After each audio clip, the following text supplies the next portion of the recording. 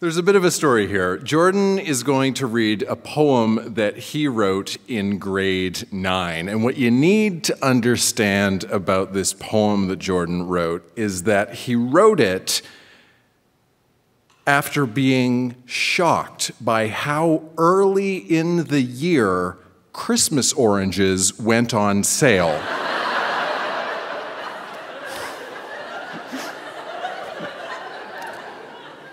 So the Christmas oranges go on sale. Jordan is outraged, writes a poem about that, but then assembles the poem into a one-poem poetry anthology and adds an author's note to the end. We're going to hear all of it reading his poem, Oranges. Please welcome Jordan to our stage.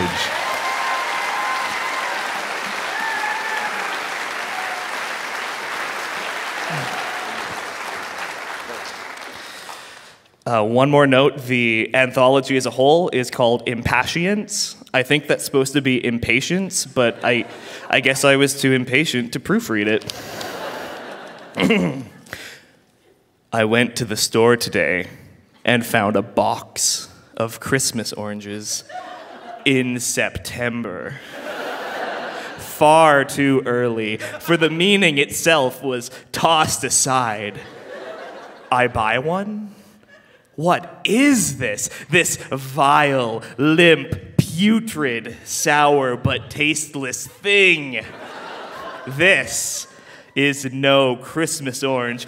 This thing rushed out to meet demand. This mandarin orange. Force-fed, no care, pride gone. Why? For the money. The almighty, all-devouring dollar. This lie. In exchange for all care.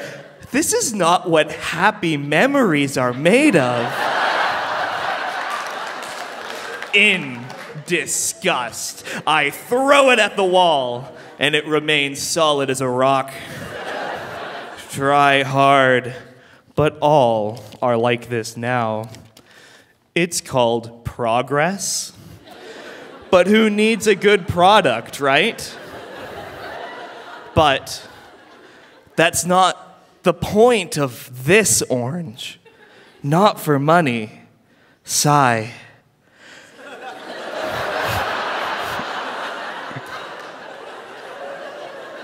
I can't exactly grow them myself, and so my money goes into the pockets of the thieves of my childhood.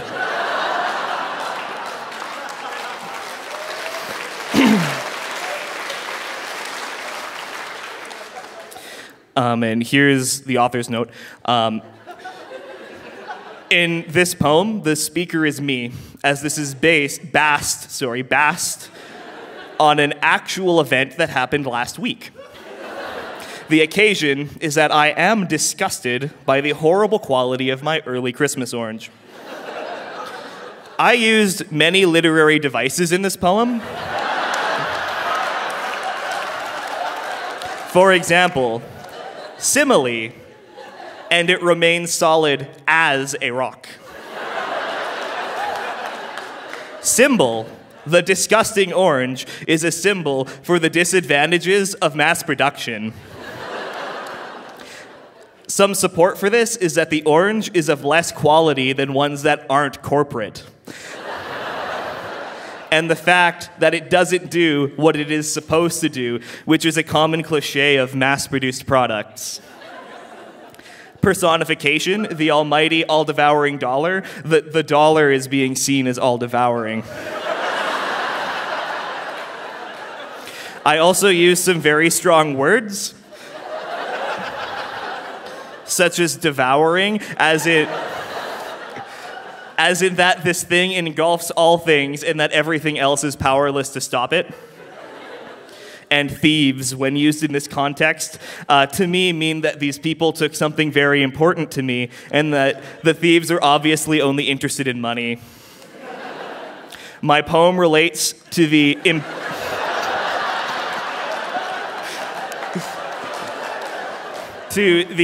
impatience of man by relaying a story of an object that is only supposed to be available at a certain time of the year, coming out earlier and earlier every year.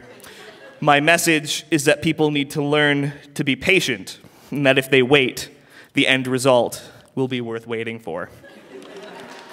There's another author's note.